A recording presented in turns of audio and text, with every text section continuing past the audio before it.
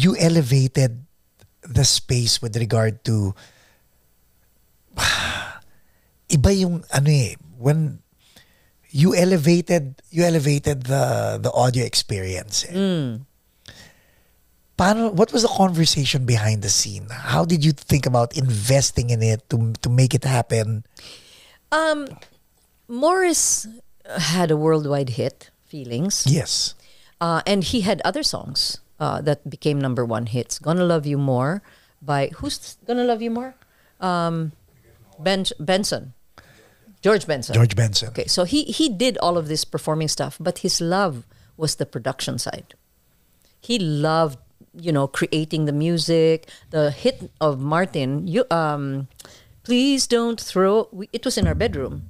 He brought a little keyboard. Please don't throw my love. That's Morris's song.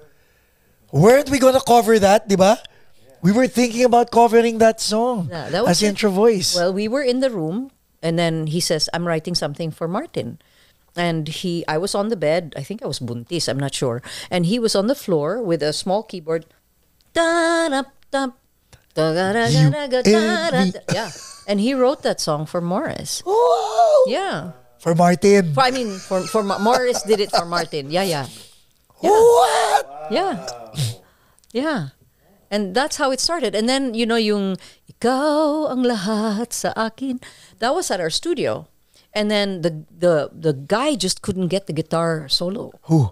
I don't remember who it was. But anyway, there was a guy that was hired to do the guitar solo, and he couldn't do it. So Morris says, just everybody go home. Late na ng gabi. The next day, he played, which is still today being copied. That's Morris. Yeah. Ang producer noon yata was Chito Ilagan. Chito Ilagan, who is now with Poly East. Yeah. Yes. So I have a story about Chito Ilagan. I want to hear that. Chito story? Yeah. Okay. Hi, Boss Chito. 2 things. Hi, Chito. So one of the stories is, Morris is Brazilian, so coffee. Yeah. Coffee. Ooh. Sabi niya, I can't stand this guy. So we bought a pot like this, and he mixed the coffee. I mean, it had to be according to his taste, di ba? Mapaklay. So sabi ni Chito, ang sarap nito. Naku, ang sarap. 5 coffee cups later, naku, ang sarap nito. The next morning, we had maybe a 9 or 10 o'clock schedule. No Chito. Say maybe slightly after lunch, Chito comes and his eyes are like this. Hindi nakatulog. Sabi niya, grabe naman pala yung kape. Na-over coffee siya. Yung mata ni Chito talagang ganun. It was the funniest thing. And then there was a time when Morris loved Chito, by the way. And then Morris got a car. It was a Lambda. I know that. The Mitsubishi Lambda. It was not a Mitsubishi at the time. It was from Italy. Oh. Something Gamma. Anyway, so it was a sports thing. Lambda. Oh my God. Anyway, so, hey Chito, do you want to try the car? Oh, you drive, Morris. Okay. Nawala sila. Oh. E. Rodriguez. Wala pang traffic with E. Rodriguez. Yes. Pagbalik ng kotse, bukas yung pintuan, sabi ni Chito, yeah. Hindi siya makatindig. Yung legs niya nag-crumble. Sabi niya, oh my God. Sabi niya, when Morris says, are you ready? Ready. Sabi ni Morris, wong! Sabi ni Chito, yung likod daw niya, jong! And so those were the experience. I mean, you count on those. Yeah. Pretty funny. It's pretty funny. Those songs that you mentioned, they're timeless. Yes. Whether mapa George Benson, whether mapa Martin Rivera. Yeah. What was it like having witnessed all of this? Now, up to now, when you hear it, like this is so intrinsic dahil nandito kami. We were around this desk thinking about what to sing for the next Intra Voice concert, and we talked about. Please don't throw my love away. Yes, we talked. You should. Why don't you? Pero diba, parang and now I have you here, and you witness the creation of this song. Yes.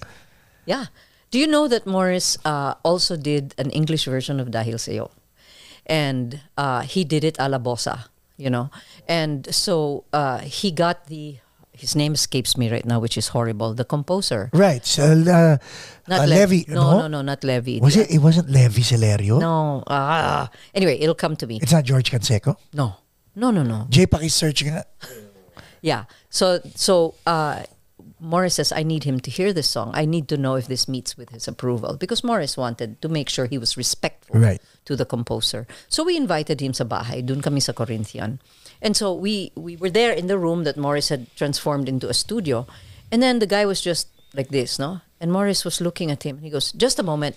Tinigil ni Morris yung music. Tapos sabi niya, if you don't mind.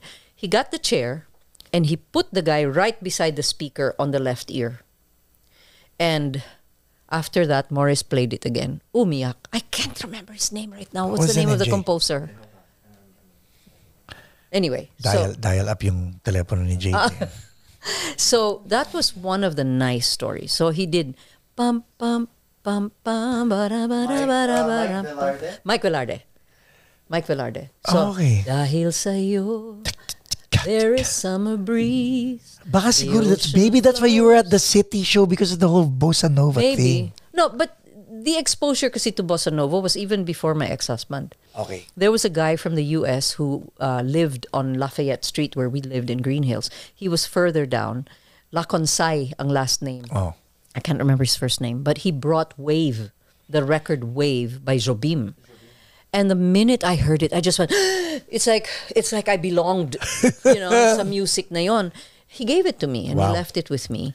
And so I had this love for Brazilian music. Wait, question. Yeah. Let's go back to Mike Velarde. Why was he sat by Morris on... Sorry. He had Bingi? one of his ears he couldn't hear. So it was his left ear. So Morris moved the chair. I don't know how Morris figured it out, but Morris put the chair right. We had this huge speaker, put him there, and then played it again. And Velarde just cried. He loved it so much.